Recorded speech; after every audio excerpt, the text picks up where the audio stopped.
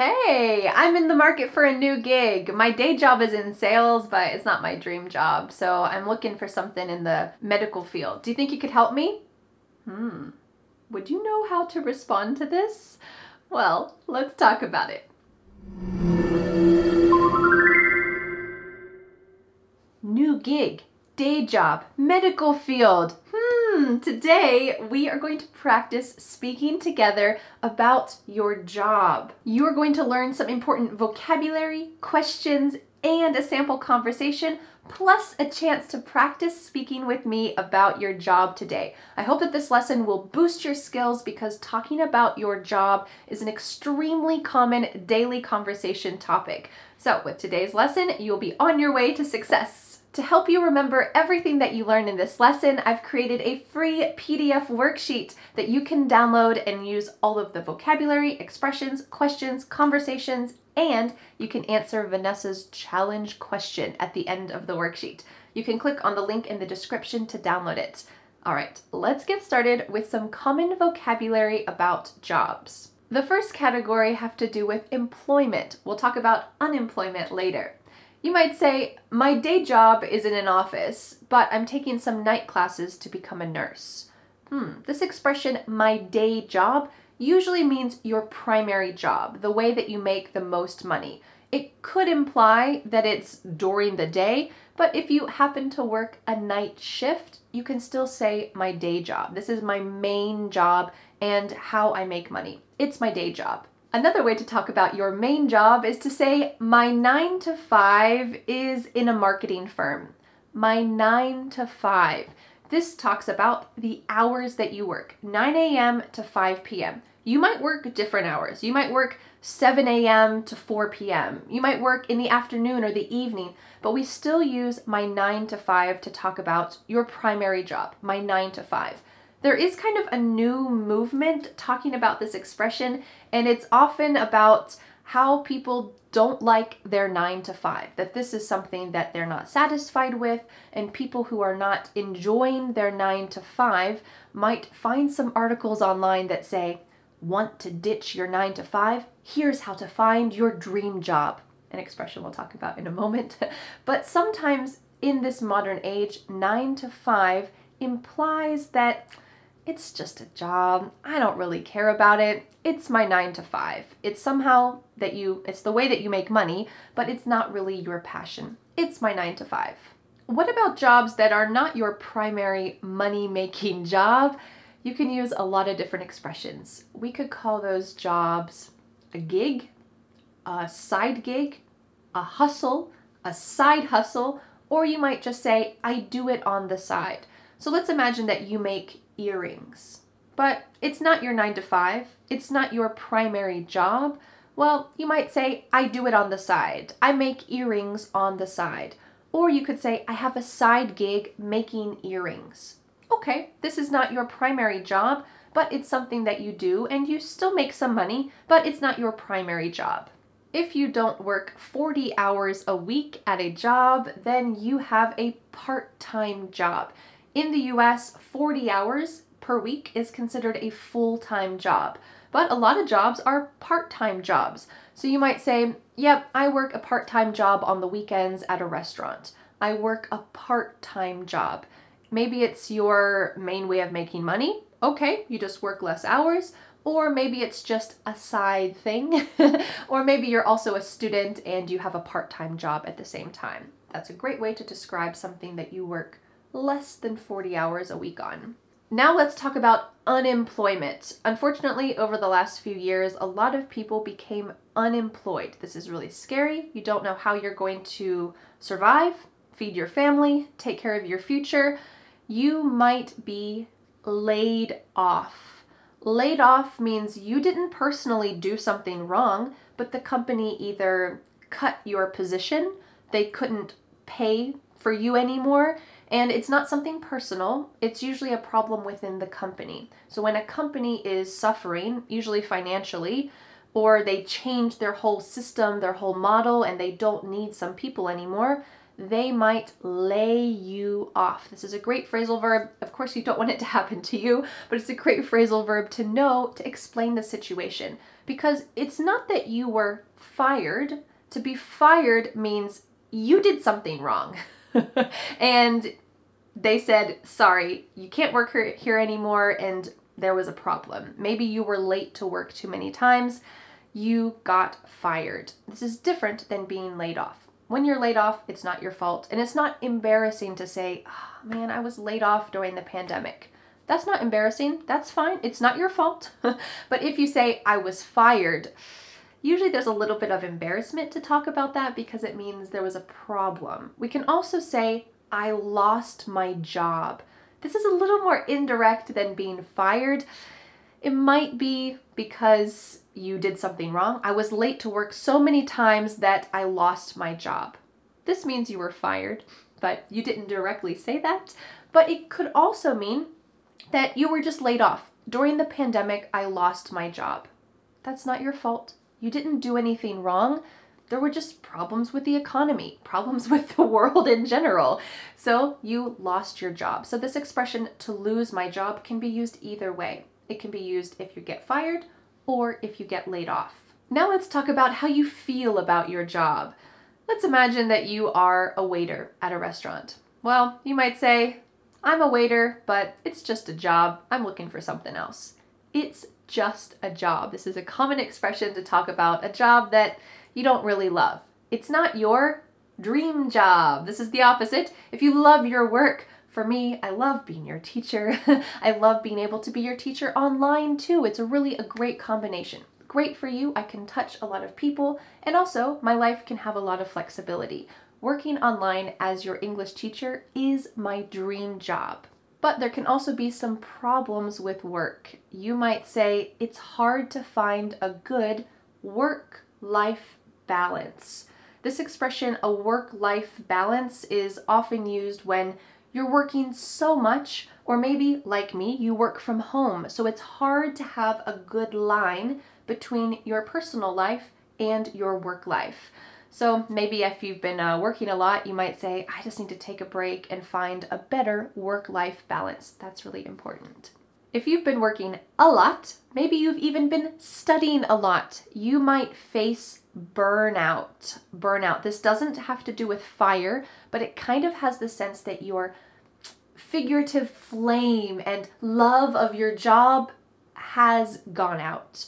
So if you experience burnout, it means the thing that was your dream job, the thing that you felt passionate about, you no longer feel passionate about. This might be temporary. This happens to a lot of people like me who create content on YouTube. You have to be creative and come up with a lot of ideas, and sometimes there aren't many good ideas. Maybe I just have some kind of temporary writer's block and don't come up with a good idea and I feel overwhelmed. Well, that might mean I am burnt out. I am experiencing burnout, or we might say I'm burnt out. I'm burnt out on my job. I've been working for 12 hours a day for the last 3 weeks. I'm burnt out. I need a break. I hope that you can avoid this before it gets too serious, but it's something that's really common if you are working too much or if you're studying too much.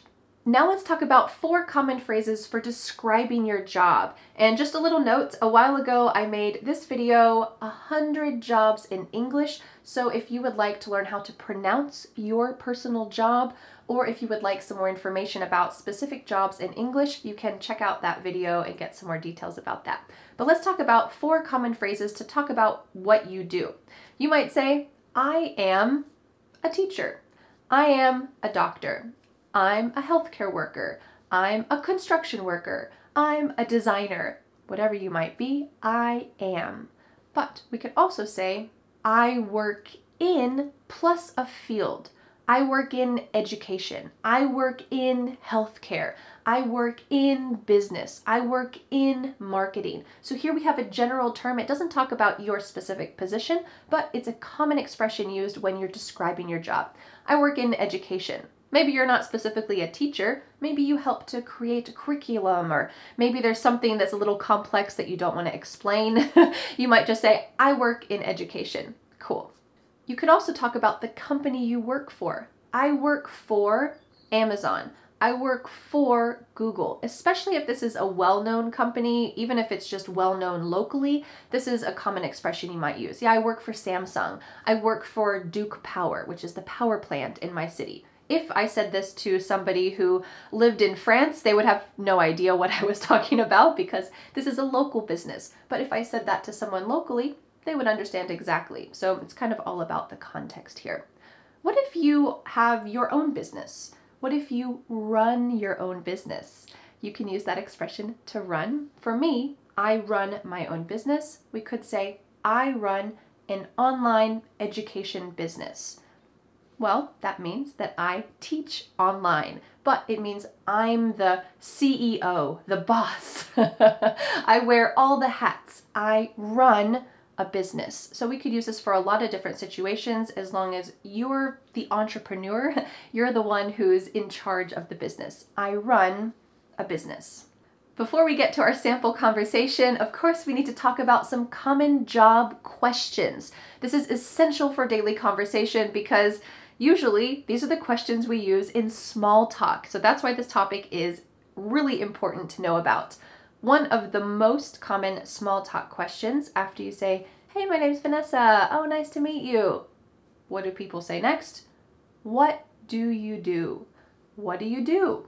The full expression for this is possibly, what do you do for work? But we often just say, what do you do? And this doesn't mean, I'm sitting here right now talking to you. What are you doing right now? This means, what's your job? What do you do? So you might use one of those expressions we talked about earlier and say, oh, I work for Google. I work in marketing. Awesome. What do you do? Or what do you do for work? When you tell someone what you do, if they are a good conversationalist, they might ask more questions. Or you could ask this question too. What's that like? What's that like? So you're asking about their experience. What's it like to be a nurse in the hospital these days? Well, you might say, well, I like the doctor I work for, but it's just been really intense lately and it's not my dream job. I really want to be a photographer for foster animals and help them to find a new home. That's what I would love to do. I'd love to get into photography. Okay, well here you just answered the question, what's that like? With a lot of juicy details that can further the conversation more. So when you ask someone, what's that like? If they give you some details, don't miss that opportunity. You can pull any of those details and say, oh, you like foster animals? Have you ever had any foster animals? Oh, I have a dog too. And you can kind of snowball the conversation. So this is a great way to get more information and learn about someone else. If you're talking with someone who you already know, maybe you kind of think you know what work they do, but you're not sure, or you haven't talked with them for a while, you might ask this question. Where are you working these days? Where are you working these days? These days means now. But if you haven't seen someone for 5 years, maybe you knew what their previous job was and you're trying to make small talk conversation again and get to know maybe something's changed in their life. So you could ask, where are you working these days? And you might say, oh yeah, actually I'm still working at Google. I've had the same job for the last 5 years. I feel really lucky that I didn't get laid off. So that's where I'm at. And let's say you're talking with someone and you know what job they have. Well, you could ask this question. How's work going? This is similar to asking, how's your family? Oh, how was your vacation? This is just a common small talk question about someone's job. How's work going? And maybe they'll just say, oh, it's going fine. Okay, that's fine. But if they give you more information, they might say something like, oh, it's going okay. You know, it was kind of my side gig for a while and then I got hired full-time, but I'm having a hard time finding a work-life balance. So I think I'm going to look for something in a different field soon. Oh, well, you just had a great conversation there and you've got lots more information to be able to have more conversation with someone just from the simple question, how's work going? All right, now it's time to see a sample conversation using all of these expressions, or many of these expressions that we just talked about. You'll see my husband Dan and I having a little chit chat about our jobs, and I hope that you recognize some of these expressions and questions that we talked about, because in a moment after the sample conversation, it will be your turn to use them and to have a conversation with me. Are you ready? Let's watch. Hey Vanessa, where are you working these days? Oh, hey Dan. I run an online business, so I can work from anywhere. It's pretty great. Wow, what's that like? Well, I help students learn English and speak with confidence. It's my dream job, but I have to be careful to avoid burning out. Oh, that's awesome, but I understand. What about you? Well, unfortunately, I just got laid off at the coffee shop when they closed, but I got a job working part-time at a hotel. Oh man, that's a bummer. Have you ever worked in marketing? I'm looking for someone to help if you want a side gig behind the scenes. That'd be great. Tell me more about it. I wonder if Dan will get the job in marketing, working for Vanessa. All right, now it is your turn. And what I want to tell you is I will be asking you some questions and having a little conversation, but I recommend going back and reviewing this. You're welcome to pause the video and answer longer if you would like. This is a great chance to have kind of a structured, no pressure conversation in English. All right, are you ready to get started? Let's imagine we were at a gathering and the host said, "Oh, Vanessa, this is your name." And we get introduced to each other and then the host leaves. Here we need to have some small talk. So I ask you, so tell me, what do you do? And now it's your turn to talk. Go ahead.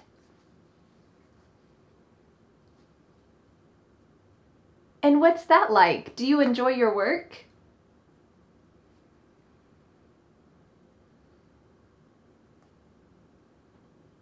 Oh, me?